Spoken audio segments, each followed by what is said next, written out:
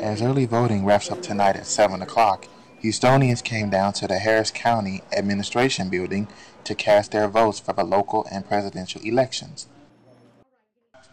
Voter outreach coordinator Tanisha Hudspeth says early voting saves time and lets voters actually think about their decision and study the candidates. This allows you a little bit more time to study the candidates, to make an informed decision on who you're voting for, and not feel under the pressure of election day rushes or lines or the possibility of feeling not certain about the ballot that you're casting. Whether you voted early or not, it is very important that you go out and vote. Your city and country depends on it.